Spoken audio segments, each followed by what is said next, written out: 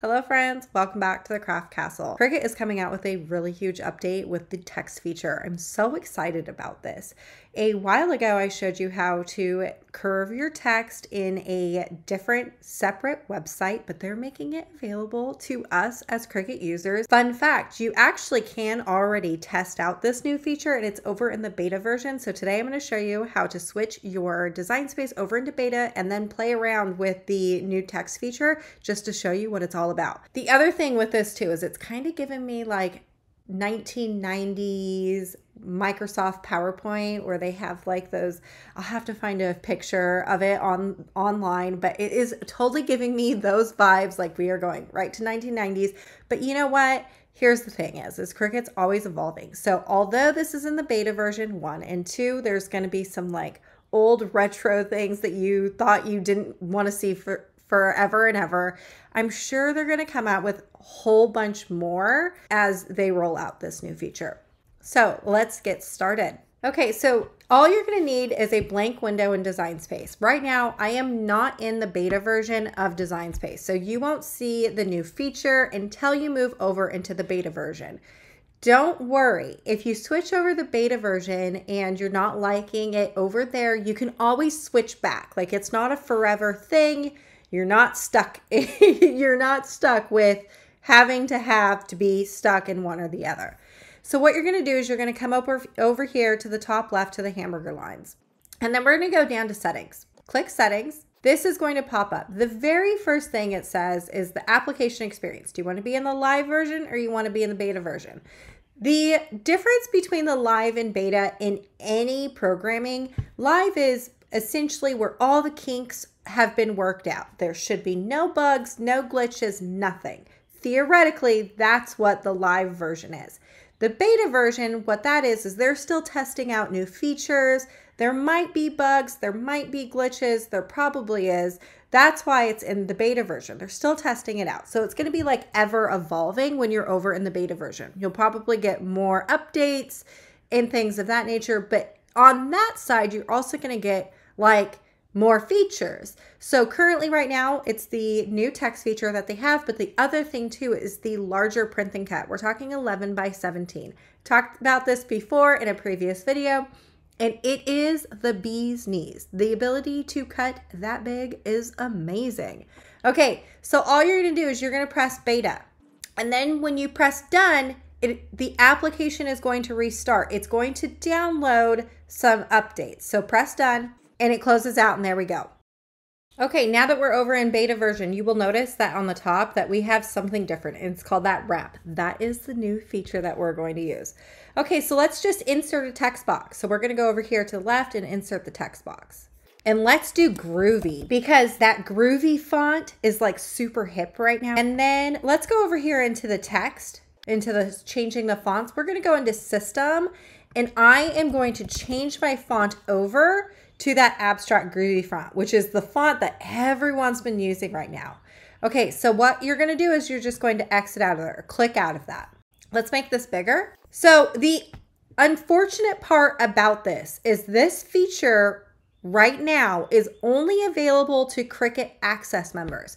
So if you don't pay for access, you won't be able to use this feature, which is really sad. Hopefully they change that, but I am not sure. I don't have any inside intel for that. Hopefully they do change that because that would be really sad that you wouldn't be able to use it if you weren't a Cricut Access member.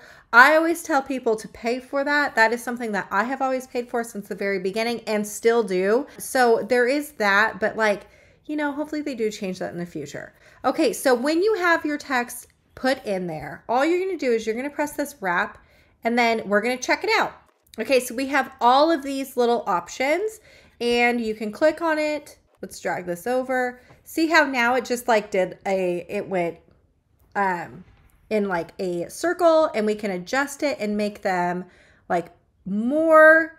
See how it's like curving it even more? Okay, or we can go to number 2 and it's gonna curve down. Okay, but let's go over here into the groovy and we can change the amount of wave that we have. Let's say that this is what we're looking for. We're looking for a wavy text just like I showed you in a previous video. we have one and you're like, wait, I want multiples. So taking one, we're going to Command D and duplicate. And then let's do another one, Command D and duplicate. And you could just keep going if you wanted to and do like a whole bunch of lines to make sure that everything is lined up. All we're going to do is we're going to select these three and we're going to align it to the center.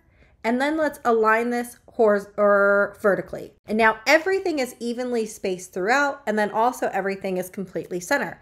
And look at that. We have now a wavy text that we just created in a matter of seconds in Design Space.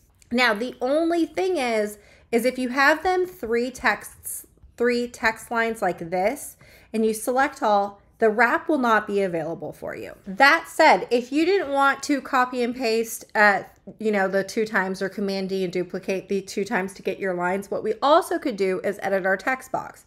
So double clicking on our text box, and let's do Groovy 2 additional times. Now you can come up here into wrap again, and we're going to select the wave.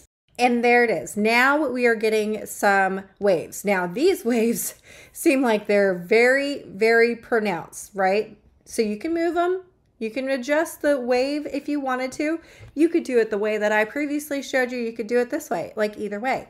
Now, if you wanted to change the wave, or we can change the way that it looks, you can continue going into different warp features.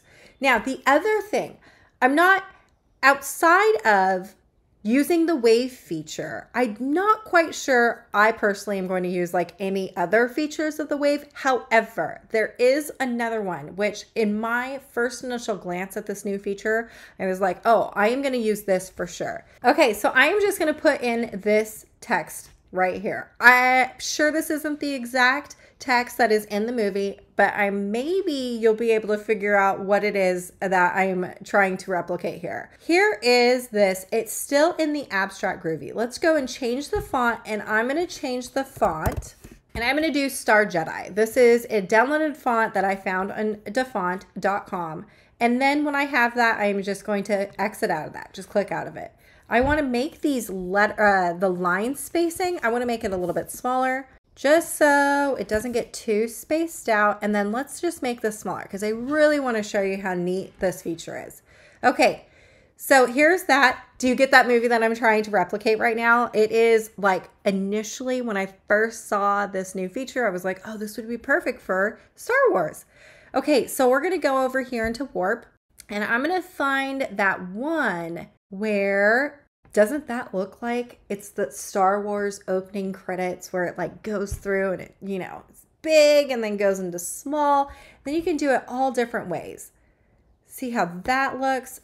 So for me, this is the neatest feature. It's like now I can create a text that kind of gives me that vibe of Star Wars. So if you're a Star Wars geek like me, this I'm sure is like the answer that you've been waiting for to make your text features super easy and fun. All right, y'all, I cannot wait to see what you create with this new text wrap feature. I sure hope I inspired you to make, and I will see you later.